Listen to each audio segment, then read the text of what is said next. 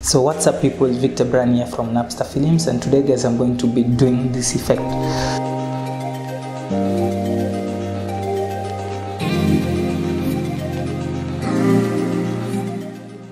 Don't forget to like, don't forget to subscribe, don't forget to comment on these videos, and remember it's in this channel that I'll be dropping weekly tutorials on how to do stuff inside Davinci Resolve.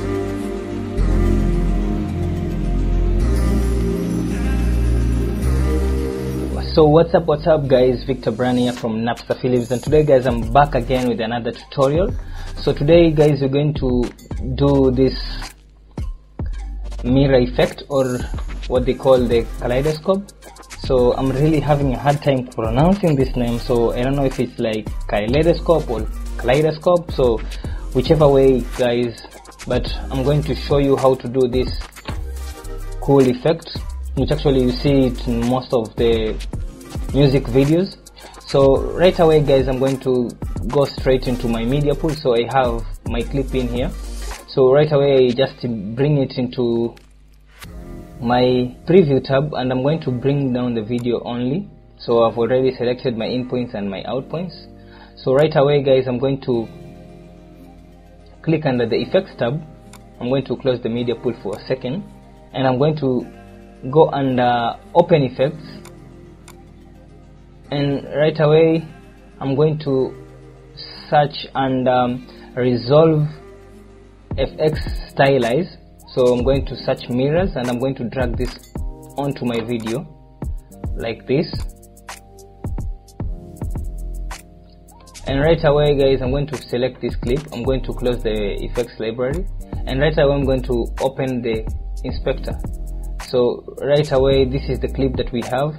So I'm going to do something because this clip is really shaky, so I'm going to stabilize it for a second. I'm going to select it, and under stabilization I'm going to click stabilize. So I'm going to wait for it to stabilize for a second or two, and then we get back to this. So right guys, the clip has just stabilized. So right away I'm going to go under the inspector, and just beside the video here you can see there's a new tab that is called open effects. So I'm going to click here, and if I want to achieve the mirror loop, right away you can see it's formed like some sort of a mirror, because now if this is not activated, you see it's active. By default it just goes under the individual mirrors. So if you want to do one mirror or one individual mirror, you can just even choose the positioning like so, or you can also move the X and Y positions. You can also move, let me just resist. You can move the X and Y position like so, and you can also change the angle like so. So you can flip this around like so. So you can have this, and if you play the clip, this is what you have. So it's like a mirror. So I'm going to reset this. I'm going to reset this because this is the mirror. This is the individual mirror, and the mirror replacement is just under the individual. But what I want, you can also do the reset like so. So this is what you will have. It's really cool. It's a really cool effect if you want this kind of effect inside your videos. And you can also change the angle, so you can have the stars. You can also reset this, and you can also change the Y positioning. And if you keep on pushing this, you can see what is happening. It's really a cool video effect.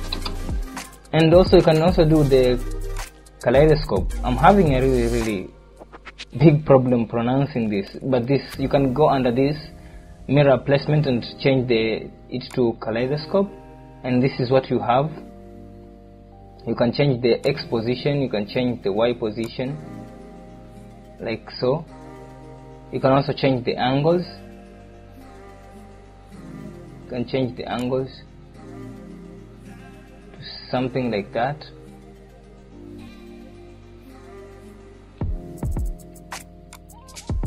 But what I want to do here is just take the video from the beginning. Let me just reset everything.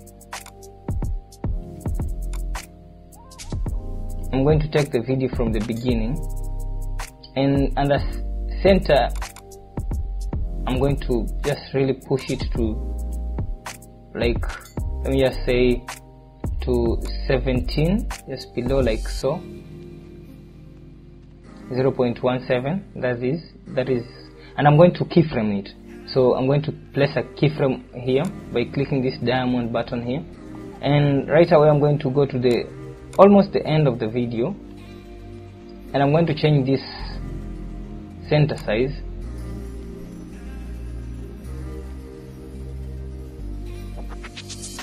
to something like that. Let me just say to the maximum. So what we have is this really cool effect. You can see this is the kaleidoscope. So it's really a very beautiful kind of easy effect that you can achieve inside Resolve.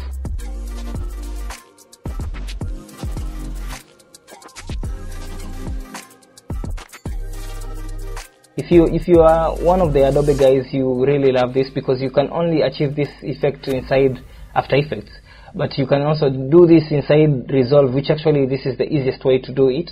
And that's it for today, guys. And remember to subscribe, remember to like these videos, remember to hit that bell notification. And next week I'm going to show you how to get the VHS look from, I think, the 1990s or the 1980s kind of film look. So don't forget to like, don't forget to subscribe, don't forget to comment on these videos, and remember, it's in this channel that we'll be dropping weekly tutorials on how to do stuff inside Davinci Resolve. And guys, this is it for this week, and see you next time, guys.